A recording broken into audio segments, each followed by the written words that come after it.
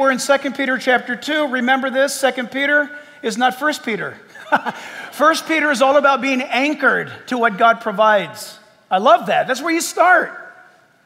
Being anchored to what God provides. So 1 Peter gives you tremendous arguments regarding the security of your salvation, regarding the power of the Word of God, and how God is with all those who are being abused and persecuted and outcast, because 1 Peter is written to the diaspora, those that were literally rendered homeless, jobless, familyless, because they had made a decision for Christ. 2 Peter is all about a combat faith. Now that you're in this world and you've been saved for, it'd be a minimum in Peter, from 1 Peter to 2 Peter, about 4 years' time, 2 to 4 years' time. Now it's time to get into that understanding that this is not a sprint. This is an onward plodding until we go see Jesus, either by death or by the Lord's return. And that whole experience, Peter is speaking to us about a combat faith. And we have been methodically going through 2 Peter chapter 2 slowly by design. When I say design, I think it's God's design, because the Lord knows I have all of my notes, and I intend every week to finish those notes. 11 pages of notes today, and it never happens. It just, why? Because there's important things going on that He wants us to know about, and how to exercise that combat faith. So I'm going to read the even-numbered verses. If you'll join with one another, out of the New King James Version Bible, read the odd-numbered scriptures. If you don't have that version, just look to the screen. It'll be right there. And you know, we've been looking at this little theme, actually. It's come out of this. What you really need to know regarding our combat faith is regarding those that are out there. About those that are out there. Who's out there that are hostile toward your faith? Peter's going to tell us those who want to rob us of our faith, and those of us that are out, those who are out there who want to rob us of our liberty that is in Christ. What does that even mean, to have liberty in Christ? So 2 Peter chapter 2, I'll begin verse 10, and we'll read all the way through the whole context so we have it clear.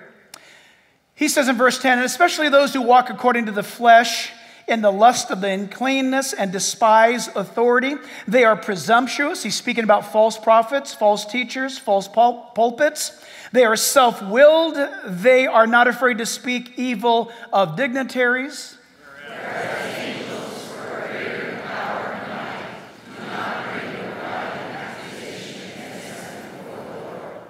Verse 12, but these, like brute beasts, made to be caught and destroyed, speak evil of things they do not understand, and will utterly perish in their own corruption.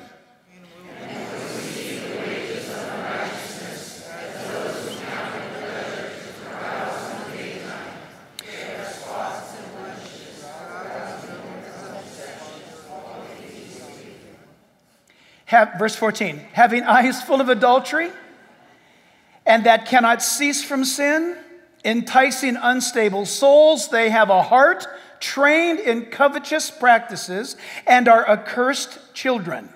They have forsaken the right way, and gone astray, following the way of who love the wages of righteousness. But he was rebuked for his iniquity. A dumb donkey, speaking with a man's voice, restrained the madness of the prophet. These are wells without water, clouds driven by tempests, for whom you preserve the access of our hearts forever. Wow, verse 18. For when they speak great swelling words of emptiness, they allure through the lust of the flesh, through lewdness, the ones who have actually escaped from those who live in error. While they promise them liberty, they themselves are slaves of corruption. For by whom a person is overcome, by him also he is brought into bondage. Verse 20, for if after they have escaped the pollutions of the world through the knowledge of the Lord and Savior Jesus Christ, that they are again entangled in them and overcome, the latter end is worse for them than the beginning.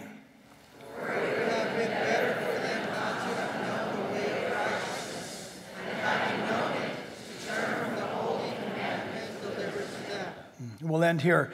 But it has happened to them according to the true proverb. A dog returns to his own vomit, and a sow, having been washed, to her wallowing in the mire. Father, we open up to this portion of Scripture, and we know that out of these last several weeks, you've been showing us, Lord, the perils and the dangers of these last days in which we live in. And part of that, Lord, in our hearts, who know you, who know the Bible, we kind of take comfort knowing that all of this spiritual deception and all of this stuff that's going on in the world around us is actually a harbinger of your near return. That's our hope. But also to the fact, Lord, we pray that at a time like this, truth may go out, quite frankly, Lord, turbocharged. And Lord, that it may rescue people that are open and willing to receive from you your truth. So Father, we invite you by the power of your Holy Spirit to be at home here, reign here. Lord, be our teacher this morning, we pray in Jesus' name. And all God's people said, amen. Amen. You can be seated. 2 Peter opens up in this book and he's introducing his audience that has been now dispersed. It's amazing the region by which this letter was to be sent. Now, don't think for a moment that Peter wrote this letter and they all had to just wait around until it made its circuit. Peter wrote the letter and then there were copies made and it was distributed and sent out. In fact, as we sit here today, the most documented record of any writings in all of antiquity. There is nothing that comes close to the Bible. Did you know that? There are over 13,000, nearly 14,000 manuscripts of the Scripture. I think the only thing that comes close out of the almost 14,000 manuscript evidences and manuscripts is Homer's Iliad. I think has 613.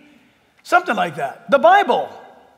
Authoritative, the Bible. Clear, direct, the Bible. You don't have to worry about believing in God and science. Don't ever think you have to decide between the two. In fact, when you look at the Bible and when you look at science, the authoritative power of the Bible tells us that the same God who wrote the Bible is the same God who invented science. So you need to remember that, students in school. You've got to combat faith, friends. You have to tiptoe around. This book is alive, it's living, it's powerful than any two-edged sword. The only way that you'll know that that's true is if you actually put it to use. And that's what Peter was all about. And in 2 Peter chapter 1, verse 1, 2 Peter chapter 1, Peter introduced himself by saying, Simon Peter. It's me, Simon.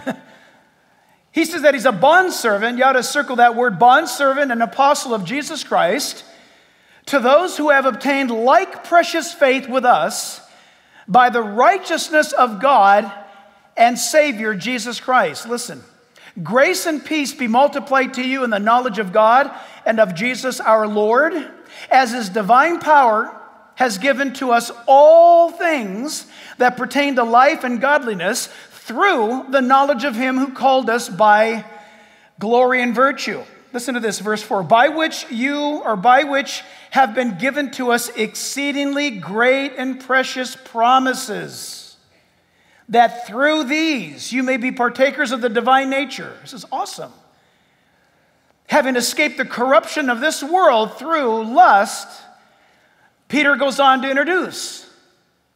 So as we look at this today, everything that we're going to look at this morning is rooted in 2 Peter chapter 1, verses 1 through 4. Peter talks about his experience. He's talking about his reality. He's talking about the power. He's talking about his confidence. And he's saying, this is who we are in Christ. This is who we are as believers. Based upon the death of Jesus Christ, based upon the authority of the Bible, based upon the fact that God transforms human beings. I think by now, if you've been coming to this church for any period of time, the last thing that we want to do here is to do church on a Sunday morning, and that's it. We are only here now because we have discovered that the Bible is what refuels and re-energizes us so that we might get right back out into the world that's before us, that we might live out this active faith. Church is for you and I to be refilled, replenished, strengthened, encouraged. And Peter today is continuing on in this warning to us about false ministries, false pulpits, and even false gospels.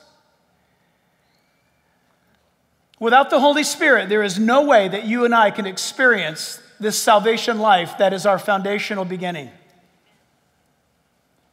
Before Peter even gets into the militant actions of the faith, when I say militant, I mean evangelism, discipleship making, confronting the culture with light and life. He lays the foundation of the security of the believer. And we need to hear this. It's no stranger to you, but in John chapter 14, I love this. John 14, Jesus is getting ready to leave earth. He's going back home to heaven. And in John chapter 14, he's talking to the disciples. And in verse 16 through 18, listen to this. And by the way, as I read this, I need to ask you, is this true in your life? In John 14, verse 16, Jesus says, "And I will pray the Father, and he will give you another helper, another comforter." Some of your Bibles translate. The word is parakletos. Kletos is to comfort. Para is to come alongside. Jesus is saying, I'm going to send to you another comfort that's going to be alongside you to be with you. And he says that he may abide with you forever. Notice, church, at the scripture, he says, I'm going to pray to the Father. Watch, the Father's going to give you another comforter, and the intent is that he will abide with you forever. Verse 17, he tells us who he is. He's the Spirit of truth, whom the world cannot receive because it neither sees him, the world cannot discern the Holy Spirit's work or presence. It neither sees him nor knows him, but you know him, for he dwells with you and will be in you. The indwelling of the Holy Spirit is key. Listen, friends, listen. Before I finish this verse, you're not going to heaven unless that statement by Jesus is true in your life. For you to get to heaven, you've got to have, so to speak, a ticket. You got to have a mark. You got to have a token. You got to have a pass. Right? What is that pass? It's the Holy Spirit. He'll be in you. And then this to me blows it up. Verse 18. I will not leave you orphaned. I will come to you.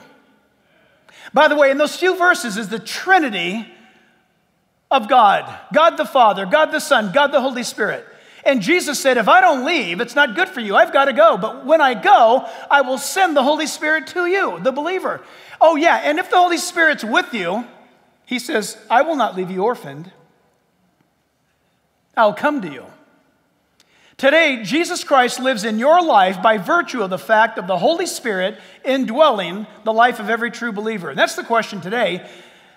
For us to make sure that we're not deceived by these false teachers, these charlatans, these ones who are out to beguile people, who teach liberty, but in fact it's actual bondage, who go about conducting themselves one way on TV or one way in front of people, but they live a lewd and corrupt life in secret. The deceivers. How are you going to know? The Holy Spirit. The Holy Spirit will use the Word of God. One more verse before we get going. 2 Timothy chapter 3. 2 Timothy chapter 3, verses 1 to 5. We all need this. The Bible says, know this, that in the last days perilous times will come. I want to submit to you today, we're living in those days right now. Everything that's going on around us indicates to me that we're living in those days. These are the latter days. By the way, the word perilous times, it's the word that means to just ever so slowly shave down a log into a toothpick until it's not even a toothpick. Do you feel like that? Don't you feel like the world is just grinding on you? I hear people say all the time, I get it, I understand the emotion. It's just that God's not telling me to do this, but people tell me all the time, I can't take it here, I'm moving. And by the way, there are more people moving out of California than all of the other 50 states. California, there's the great departure. The only bummer is I wish we could send all the bad people away and all the good people stay.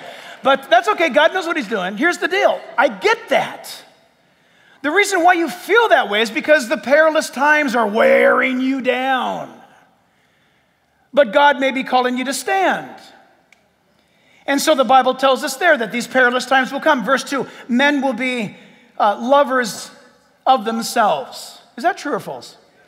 You see that on TV? Lovers of money, boasters, proud, blasphemers.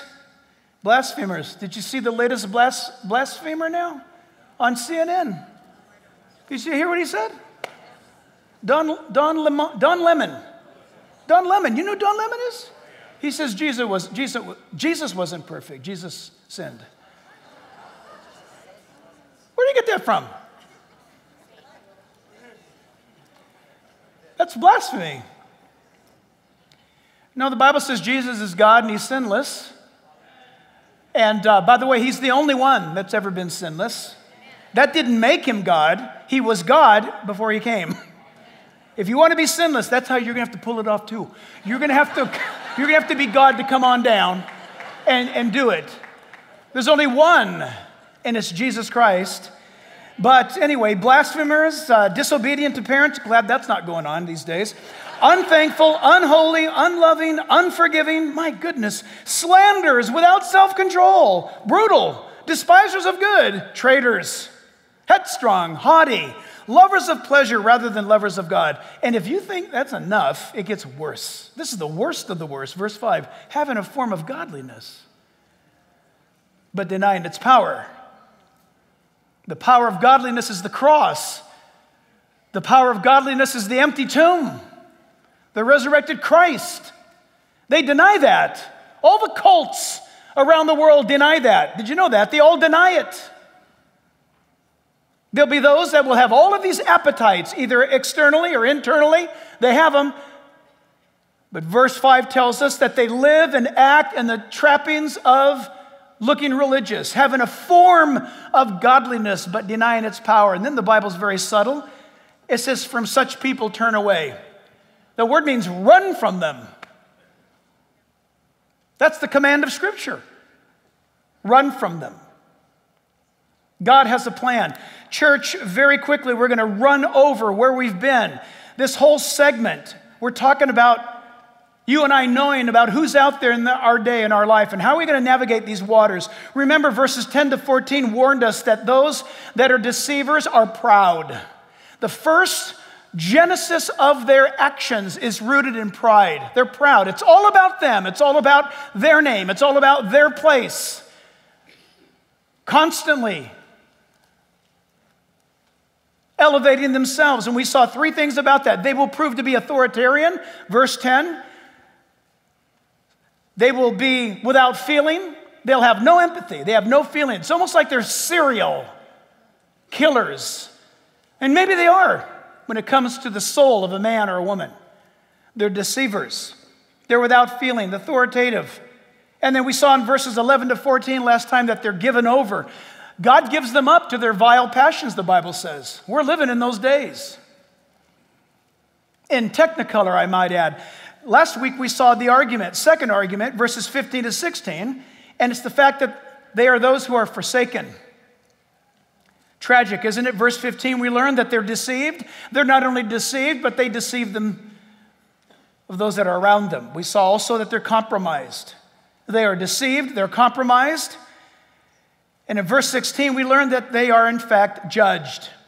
The Bible warns and tells us that these who go about to deceive you, remember, maybe you're here today and you're not a Christian. You say, what's the big deal, man? Read a lot of heavy stuff already. I thought the Bible was just like a bunch of sweet stuff. Hey, this is sweet stuff. Here's the sweet stuff.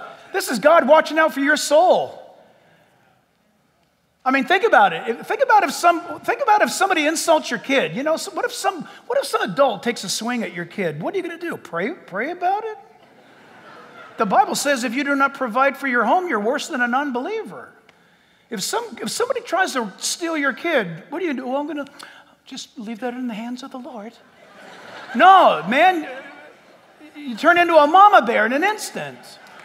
Listen, Peter here is being led by the Holy Spirit to announce and to declare that God takes your soul seriously, and if some false prophet or some false ministry comes along to try to steal you away, God takes that eternally serious. Which leads us to today's argument, verses 17 to 19, that those that are out there that are dangerous to us is the fact that they are destructive. Write that down. They are destructive, these false leaders. And we're going to see just how in a moment. Verse 17 tells us, number one, that they are wells without water. Wells without water. They are incapable of refreshment. They do not give out. Now, people, listen, these are people cloaked in ministry trappings. They may not believe in God at all. Or they could believe in God, but it's not a biblical definition of God. They may be, listen, very spiritual, but not true. And the Bible warns us right from the beginning, and listen, all of you, each of us need to judge those that influence us in our lives. The Bible warns right here, they are wells without water. What a remarkable statement. It's pretty graphic, isn't it? By the way, at the time of this writing in the first century, which had been like this for millennia beforehand, when you see a well, you know what we're talking about, a well? You know, we live in the 21st century. What's a well? The well, when you go to your kitchen, you turn it on. That's what we think a well is. But when you see a well, number one, it implies that you're in a dry place, and it implies that you're thirsty. That's why you'd care about a well. Oh, look, there's a well. What do you care unless you're thirsty? Hard for us to relate to this. Imagine if we were all in Death Valley today, where it's going to be 117 today. Imagine we all go to Death Valley. And we get out, we have a little water, and we're going to walk 20 miles. Hey, listen, when your water's done, if up ahead you could see what looks like a well, would you get excited? Absolutely. In fact, when you see that well, and your step even picks up, oh boy, let's go, hurry up, pick it up, there's a well. And you get to that well, and we've all done this, right? There's nothing worse, especially when you're a kid. You get a rock, you hang over the hole of the well, and you drop it, and what do? You listen. And when it goes, that's not a happy sound. What do you want to hear? Splash. You want to hear water. The Bible says false prophets, false teachers, false ministries, they got all the looks, they've got all the things that can spin the emotion into action and get you going for 60 minutes. Now, there's nothing to them. They cannot refresh you. Our world today is covered with people who have been inoculated against the true gospel and inoculated against true spirituality. They've been given something of an injection in some religious experience, but they were never given any life-giving water. They went to wells that had no water. And you hang around a well like that and you begin to think that this is a definition of a well. It has nothing in it but a sandy bottom, and I can get nothing from it. And the danger that Peter's been warning, and think about it, God's been warning us for 2,000 years. There's ministry that kills people because it offers them nothing that can give life. We send probes out into space looking for water with hopes that there'll be life. Are they not looking for a well? If you think about it, we found a teaspoon of water on Mars. What are you so excited about? There could be life. What about your soul on the inside of you? Are you refreshed? Is that helper, the Holy Spirit, who was alongside, is he in you now? By the way, a little bit of a tip. I'm going to ask you at the end of this regarding the Holy Spirit's presence in your life. And if he's in you, you don't have to guess. You'll know.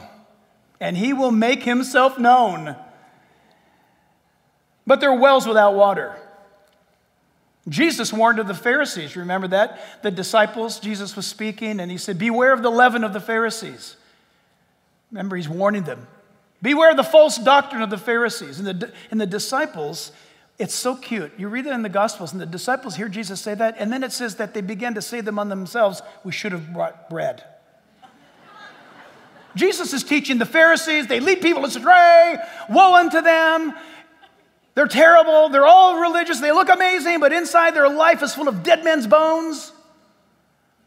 So beware of the leaven of the Pharisees. And Peter goes, James, I told you should have gotten a couple of loaves of bread last night. And Jesus has to tell them, I'm not talking about bread. He does. I'm not talking about bread. I'm talking about the Pharisees' doctrine. The Pharisees lead everybody into legal bondage. They use the law of God to wrap people up and keep them bound. So wait a minute, Jack, I thought the Bible says the law is good. Oh, no, the law is beyond good. The law is perfect. The 10 Commandments are perfect. I don't think anyone uses the 10 Commandments more effectively than our friend Ray Comfort. Ray Comfort can walk up to anybody and ask them, hi, what's your name? My name's Bob. So Bob, do you think you're a liar? No? Well, let's look at the 10 Commandments. Okay. And the next thing you know, Bob's on his face crying out to God and asking for salvation. Why? Because listen, everybody, God gave the law, the 10 Commandments, to show us our sin. When Jesus warns us, watch out for the leaven, the doctrine of the Pharisees, they were teaching, hey, get circumcised, do these rules and regulations, keep the law of Moses, and you'll make it to heaven. The only problem is nobody can do that. Jesus said they lay that burden on you and they don't even pull it themselves. False teaching, false doctrine. There's the church of legalism. You do these things, you do those things, you reach this standard and you'll get a certificate and you can be a member of this church. There are the cults, all of them rooted, not in grace and peace, not in God's mercy, all rooted in good works. There's probably never been more of an error in spiritual matters than for the cart to be in front of the horse when it comes to this issue of good works. Every born-again believer who's got the Spirit of God, of course, dwelling in them, good works will naturally come out of them because that's the Holy Spirit's work in you. You don't do it. Oh, come on, let's get up. It's Monday. We've got to go do good works. For what? So God will smile on me today. Stay in bed. It doesn't work that way. By the works of the law, the Bible says, shall no flesh be justified in the sight of God. It's faith in Him. Not a Sunday hour-and-a-half faith, but a faith that's every day of the week. And the legalist will say something like, you need to keep the 10 Commandments. The 10 Commandments cannot be kept. You say, how dare you say that? Oh, it's simple to say it. God gives it to Moses, Exodus chapter 20, and God says, these are the 10 Commandments. Anybody who breaks these, they die. However, Moses, in the day that someone breaks these, go get this animal, innocent, unspotted sacrifice, get its blood, come back to me, and we'll apply the blood of innocence, and they'll be forgiven. You're going to sit here today and you're going to preach some legalistic gospel like when Paul the Apostle was preaching to the churches in Galatia and they came along and they tried to undermine the grace of God when they said, you know what, you can be born again, you just have to be circumcised. Listen, legalism always hurts, if you know what I mean. It leaves you wounded. Legalism always wounds you. No one ever goes, whoa, awesome. Oh, what's up? I'm so legalistic. It is so cool. It's fantastic. They can't do that because they never even sense that in their lives because there's always a load. And there are so-called Christians walking around today that are either so-called Christians or they're Christians that are wrapped up in false doctrine. Follow me. I'm a Christian. It's so awesome to be a Christian. Come on, let's go. It's fantastic. The joy of the Lord will be your strength. What's wrong with you? I'm bound in legalism. That's destructive. They can never refresh you. Always do's, don'ts, rules, never the love of God, which, listen, truly transforms. You say, well, I believe in God. But has it transformed you, this love that you have for God? It's very important. But they're wells without water. What a great disappointment. How do we combat that? In 2 Timothy 3:16, one of the great verses of the Bible, 2 Timothy 3:16. It says, what does it say? What's the first two words? All Scripture is given by inspiration of God, and watch this, it is profitable for, number one, doctrine. Number two, reproof. 3, correction. 4, instruction. For what reason? All in righteousness. All in the area of doing the right thing in life. This verse alone, I'm convinced this verse alone, once that you're a Christian, if we focused on that verse alone all of our lives, we would do well. The Bible is the answer. That's what that scripture is saying. Everything that you need to know about how to live your Christian life in the 21st century is tied up in that verse. You know what that verse means? By the way, this is the criteria. For those of you that are church shopping or church, I don't know what you call it. You know, you're going from, you're hopping. No, I mean, you're actually, forget hopping. That's bad. Don't hop. If you're church seeking, church shopping, hopping means you just like a bee on a flower. Who needs that? That's great. You'll never grow, by the way, if you're a hopper. You won't grow. Find a church. This is the criteria. You are mandated. How many of you are Christians? Raise your hands. Okay, so you're mandated right here. All right, so honey, sweetheart, let's go look for a church. Okay, what are we looking for? Well, we need to look for a church where all Scripture is present, the full counsel of God, okay? We need a church that is going to teach us. That's what doctrine is. Reproof means that it's kind of like a correction, but it's speaking into your life by way of, hey, come on, let's do it. Where it's it's kind of a, you know? Correction is exactly what it means. Jack, you know that's not me. You did that. Repent of it and don't do it again. Yes, Lord. He corrects. He shows you the right way. Instruction. What's the will of God for my life? All of this culminates in a simple meaning to a big word. Righteousness. Righteousness, friends, is not attaining some spiritual status. Righteousness is taking what you know and doing it. It's called doing the right thing. Just do it. Just do it. God will bless that. But the law points us to a righteous, holy God. When used rightly, that law should communicate to us that we cannot live up to God's requirements. In the moment you cast your face down on the ground in utter sheer terror and hopelessness, saying things like, who then can be saved? Then the gospel of Christ comes in. The word gospel is good news, and it just scoops you up. And the gospel of Christ sets you on your feet, and that gospel is that Jesus died on the cross for your sins. I know there's a big group here at Second Service, and I've said it once before. I'm going to say it probably many times before I die. We have a tendency to look at things in groups. Did you get a group? Did you get a Groupon for that? Did you get, how many can we? Listen, when it comes to salvation, he died for all the world, but we're tempted to have that generic. It cannot be generic for you. It has to be specific for you. He is your Savior. Listen, we know this is true because sometimes in our lives we can see, when we get our eyes off the power of his promises, we can see ourselves as being the only one that cannot be saved or redeemed or forgiven. You know what I'm talking about? We have that feeling about us. Well, I know God loves you, but I'm talking about me right now. And listen, we're funny people. The one original thought I've ever had in my life, I don't think I've had any other ones but this one. In fact, I said it one time and it wound up, you can Google it, it's a quote, but not now because you're paying attention. But I said, and it was picked up by Brainy Quotes or Goodreads or whatever it says, and never underestimate a man's ability to justify himself. That's true as the pendulum swings over here.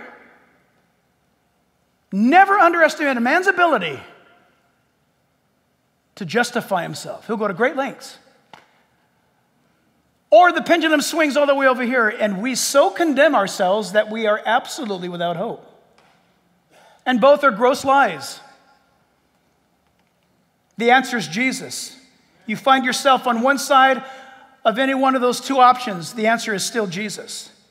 But the gospel comes in and saves. And it shouldn't be a surprise.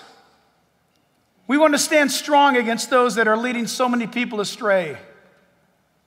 I heard it again this week, on Tuesday, that according to a certain group in Los Angeles, if I'm not baptized in their water, I cannot go to heaven. Watch out for stuff like that.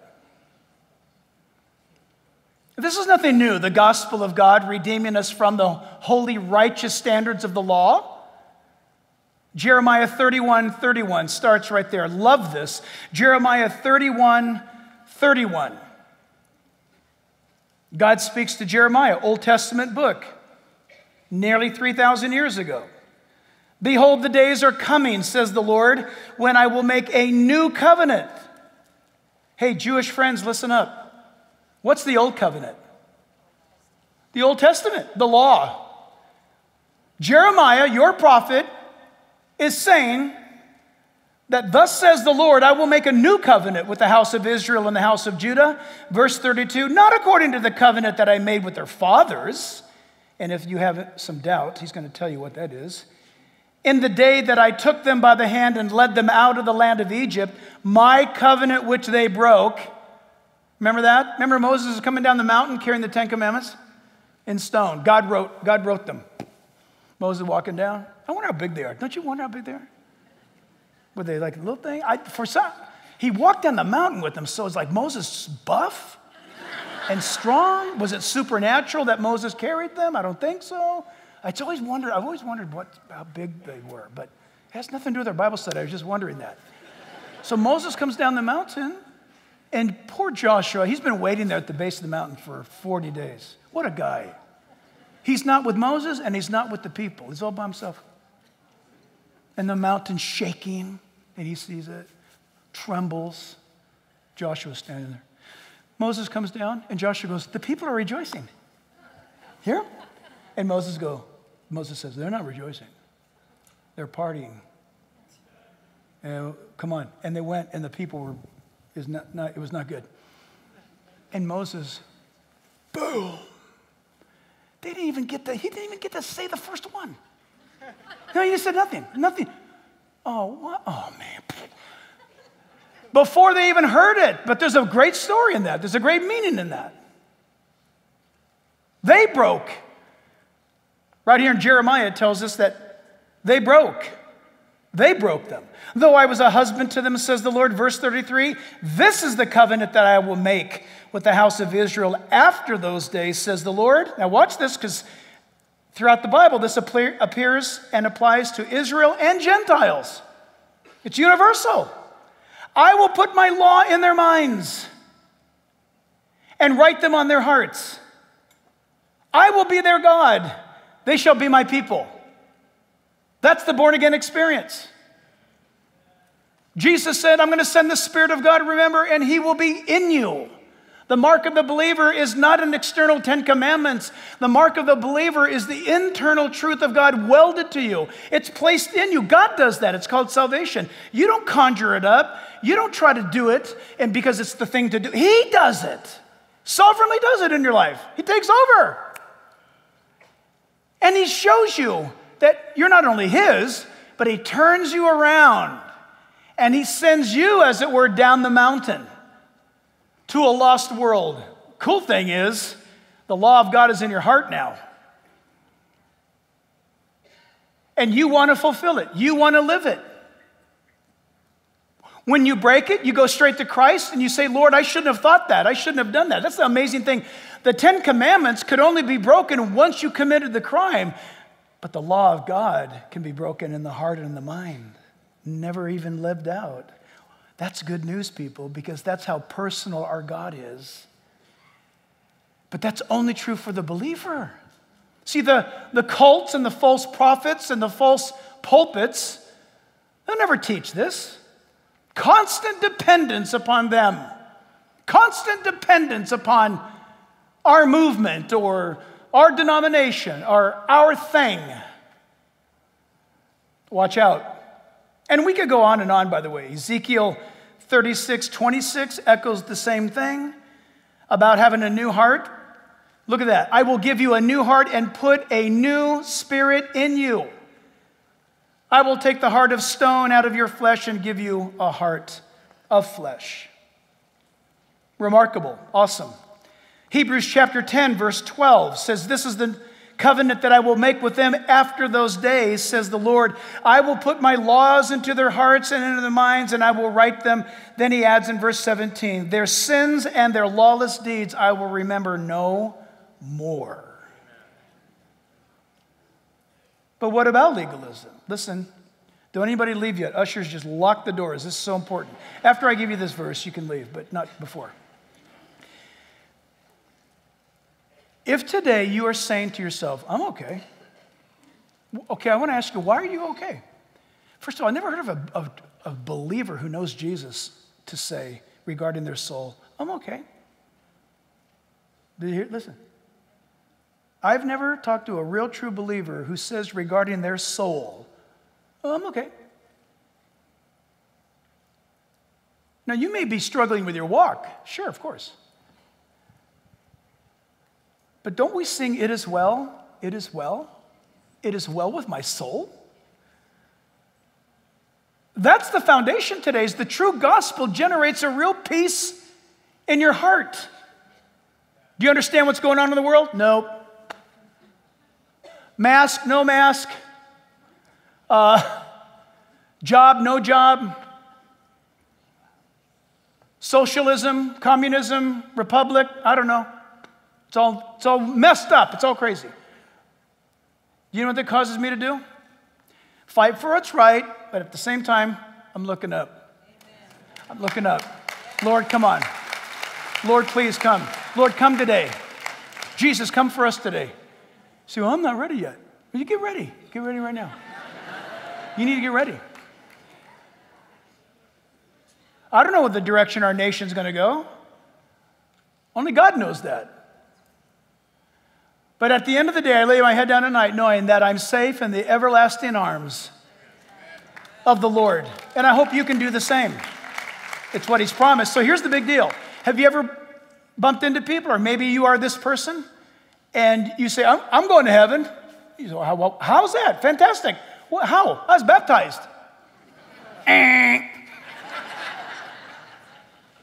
going to heaven. How's that? Oh, I gave money to the church. How about this one? Wow. I'm going to go to heaven. I'm really good. Imagine how many good people are in hell. The Bible makes it very clear. You'll never get to heaven by being good. Wow. So what are you leaving me with here? You're not leaving me with much. That's the point. We ain't got nothing. All of us have sinned and come short of the glory of God. You're not going to get that from a cult unless they lead you to the answer that they've crafted, which is total dependence upon their group. Oh, yes, you're a sinner, but we will absolve you here and now, and we'll do this, and we'll do this special thing to you, this thing. But listen, so-called Christian denominations can spin the same thing. In Galatians 4, verse 27, it says, for as many of you as were baptized into Christ have put on Christ. And there are people who actually teach that means water. It has nothing to do with water. There is neither Jew nor Greek. There is neither slave nor free. There is neither male nor female. For you are all one in Christ Jesus. And if you are Christ, then you are Abraham's seed and heirs according to the promise. Isn't that great? Remember a moment ago, God said in Jeremiah, I'm going to make this covenant with the house of Israel. And we all went, oh, I'm not a Jew. Well, that's okay. The Bible says that the gospel had to go to the Jew first. before it could go to the Gentile. Isn't that great? God looks at the cross, he looks at his son Jesus, he looks at the empty tomb, and God has no bearing on the fact that if you're a Gentile or a Jew, you all must come the same way. I don't know why this is a debate today in religious circles. How is a Jew saved? These people have conferences on this question. Well, let's talk about this. We know that the Bible says this, but how does a Jew get saved? Excuse me. The first way we ever heard about how that happens is in John chapter 3. For God so loved the world, he gave his only begotten Son, that whosoever would believe on him would not perish but have everlasting life. Right? Who did he say it to? Everyone. No, not everybody. Sort of. Wait. You're good, but just you're a minute too soon. He said it to a Jew. Nicodemus. How's a Jew saved? Jesus said it 2,000 years ago. End of story. Conference over. I'm dead serious. Jesus said it to Nicodemus. Was Nicodemus a good man? Good man. Did he tie the bunch? He tied the bunch. Did he know all the rules and regulations? Did he keep them? Yes, he did. Jesus said, you're not making it unless you're born again. Born again, the word means born from above. Did you know that? It means to be born a second time, but the birth comes from above, to be born from above. You say, why did it? But it does say in John 3 that it's through water and spirit. No, it doesn't. Jesus says you were born once through water. Through water. Every one of us came the same way. Water, the water broke, the baby came. You're not coming out without the water. Your first birth into this world was water. It's not water baptism. You cannot get saved getting wet. The second, he's talking about birth. In fact, he goes on to John chapter 3 and he tells you that the things of the flesh, the water, that's of the flesh of this world. He said, I'm talking about the things of the spirit, which is from above. You've got to be born a second time. At your age, you need to experience a spiritual birth. But I've been going to church all my life. Doesn't matter. You need to be born again. How will you stay clear of the false prophets and teachers and ministries that Peter's warning us about? You've got to have the truth. And he is the way, the truth, and the life. And he said, I'll be in you. Remember, he said, I won't leave you orphaned. I'm going to be in you. And he does that by the sealing of the Holy Spirit, the mark. You guys remember when we were little? Well, I mean, if you're older, I used to go nuts. I used to dive into my mom, the grocery bags, to get one of two things. Blue chip stamps or green chips. Green, remember the green chip, blue chip? Anybody, please raise your hand if you remember that. Okay? Whew. And you remember the books? You have a sponge. Just seal those babies up. Why would you do that? You take all those things that apparently, seemingly look worthless. You go down to the redemption store. That's what it was called. That one, Huntington Beach, redemption store. And you walk in there, it's so cool, because I remember I had so much faith. Seriously, I had that thing, I knew every page was covered. I'd walk in there, boom, want that right there. That one. I thought, this is an awesome country. Well, I didn't realize my mom and dad were paying the bill. I got the stamps. I thought I got that Tonka truck for free. Somebody had to pay the price. Somebody paid nothing, listen. Salvation's not free. It costs God everything, and it's not cheap. It cost him the price of his son's dear life. He offers it to us. In that, the law is satisfied in Christ Jesus. See, Jesus satisfied the law. See, the law has no empathy, has no feeling. The Ten Commandments just looks at you. But I'm sorry. Right? So then when you fall on your face before the Ten Commandments and you cry out to Jesus, he's the one that comes in. I was in a church in Salt Lake City years ago. And on the wall, they had a mural that they had lifted from one of the great reformers' commentaries. And there was this wretched, terrified sinner. It was all in black and white, pencil. There was this wretched, terrified sinner like this. His eyes were wide open, and he's like this, scared. And Jesus is standing over him. And Jesus is holding up his hand like this, covering the sinner.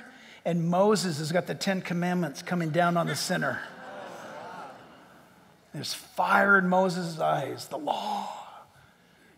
And Jesus takes it. That's why Jesus had to die. He lived and fulfilled the law, but because I am a sinner, someone had to die. And it couldn't be me, because my death would have been worthless. But I was condemned to death, but Christ came to save. That's, we're out of time.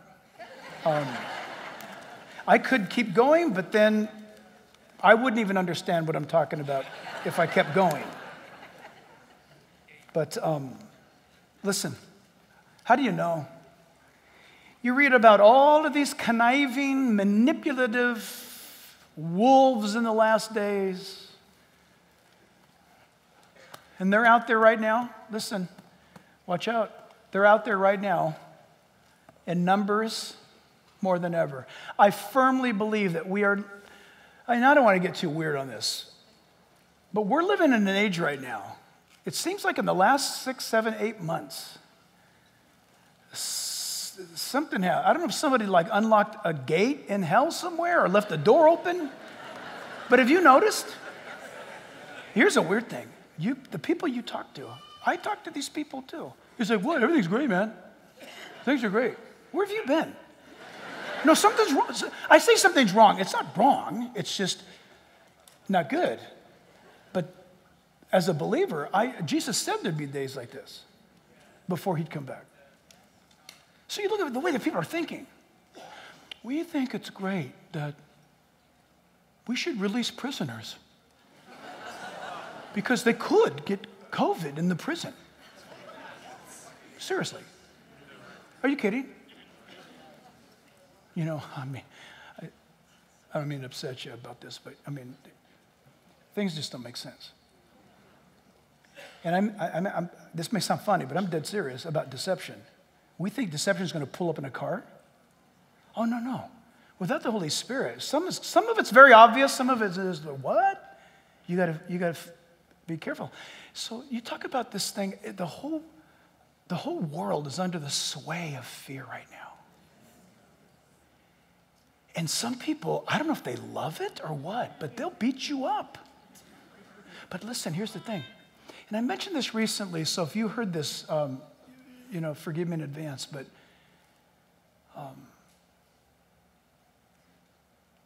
if you've had the COVID test, they put a thing in it's like, oh, wait, don't let it, wait. It's no small thing. What are you doing? We got to get it. That's my brain you're up against. Well, hang on. It's like 3 inches in there. What are you doing? We've got to see, we're going to test you. Does that make sense? Everybody's walking around wearing something because we could get it. But you got to go into my brain to get it? Why don't I cough on a napkin and hand it to you?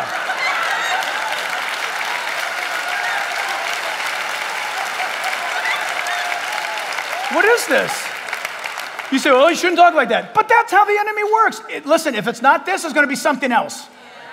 Have you seen how we live in a world now where the Bible tells us there's a man going to come on the scene and he's going to tell people, you can't buy or sell anything.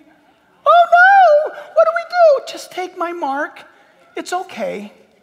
You'll be able to buy milk and do your fast pass on the road. You can get a pizza. You just have to have this number. And with that, I'm sorry. The Antichrist is not coming. The master of deception is not going to come and say, listen to me. I'm going to give you a mark. It's not going to happen. It's not going to happen. You can hear violins, and the Antichrist is going to say something to the effect, you need the number. You're going to need my number because of your own safety. You're going to love, not you, none of us will be here. If you're not a Christian, I'm telling you, be careful. So listen, here's the deal. Imagine, listen, I have 7 seconds left, but I mean that, listen, 7 seconds left. What if right now you started to feel a flutter in your heart and you started to get dizzy? Are you going to go to heaven? On what basis are you going to go to heaven? That you're kind of good? It's not good enough. That you've been attending church faithfully? Not good enough. That you've kept 6 of the 10 commandments? Not good enough. You were baptized? Not good enough. Do you hear me? God will not let you in. God's looking for one thing. The same Passover in Egypt, he looked for blood. The true Passover today is he looks for blood. Is there blood accounted to be upon your life, recorded in heaven? That's what God does. He looks at the ledger in heaven. Imagine if God were to right now supernaturally reveal the seating in this church at this second service to show us right now in real time who's covered in the blood. Well, how do you know? Because the person who's covered in the blood says, listen, naked I came into this world, naked I depart. Blessed be the name of the Lord. Jesus died for me. I couldn't save myself. I'm a sinner saved by the grace of God. Salvation is his gift, and he offered it, and I took it. And I'm washed in the blood of the Lamb. That's how you get in, trusting what he's done. So because time is out, listen, someday time is going to run out. Where will you be? Here's what we're going to do. I'm not going to play any games. We're going to pray. If you've never gone public with Jesus Christ, if you have never accepted Christ as Lord and Savior, if today you are really doubtful that if you died, you'd go to heaven or not, you speculate on that. Remember, the Bible says these things have been written that you might know that you have eternal life. Do you? You are supposed to. So we're going to sing. I'm not going to sing. Someone's going to sing. They're going to sing out here. Listen, I know people want to get their car out of the parking lot before the other people, but we're locking the doors. Nobody moves for this reason. Don't interrupt anybody. There may be somebody near you that's making a decision. You pray, Christian. Don't move, pray. But if somebody starts to get up to come forward, you let them out.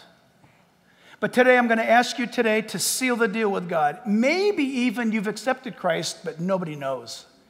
You need to make that public today. Maybe today you've realized, wow, if I died, I don't think I'd fare well. You need to come today. And I'm going to lead you in a prayer, and we're going to give you a Bible, and you're going to leave with a new life because he's for real. So let's sing this song, and I'm not going to play. Listen, if I have to coach you into coming, okay, then anybody can coach you out. Be intellectually honest with yourself. If you're battling inside, I should go, I don't know, maybe I should. That's the Holy Spirit in you having a fight. It's best to surrender. So without games, we'll play this song. Father, we ask in Jesus' name that your Holy Spirit would move, convict those who you're drawing into your family. And Lord, we pray that there'd be a holy, awesome, divine separation right here, right now, from one birth to the next. Father, we praise you for the power of the cross. We thank you, Lord God, that though we are now 21 centuries removed from when you walked this earth to preach the gospel, your disciples took it to the ends of the earth. The witness of the cross for 2,000 years and the same effect every day, all around the world. Place of hope, place of forgiveness, a place of restarting new life. Real life with you. Friends that are standing here right now, let this fall from your lips out loud, but let me qualify it. I'm going to give you a prayer to recite. And that's just about all I'm going to give you, because let's be honest, this is not some kind of a rote thing. You need to take these words and individually, personally mean it. We all may be praying the same prayer, but you've got to own it. You're not going to go to heaven because of the person on the right or on the left. You're going to go to heaven because of Christ Jesus. And so as you pray, you talk to him. You're speaking to him. But let these words fall from your lips, please. Dear Lord, I come in the name of Jesus Christ. Thank you, Father, for sending your Son to die in my place at the cross, and to be buried and to be resurrected, that my sins might be forgiven me. Today, Almighty God, I receive your offer, your free gift of eternal life in the name of Jesus. You are now my Lord and Savior, and I give my life to you willingly. Thanks for watching the Real Life YouTube channel. We love bringing you content that will help you grow in your relationship with Jesus Christ. You can subscribe to this channel so that you don't miss one single video or live stream, and you can share it with friends and family. If you'd like to support this ministry by helping us reach others, by taking the gospel and the teaching around the world, you can do so by clicking the Give Now button. So thanks again for watching, and God bless.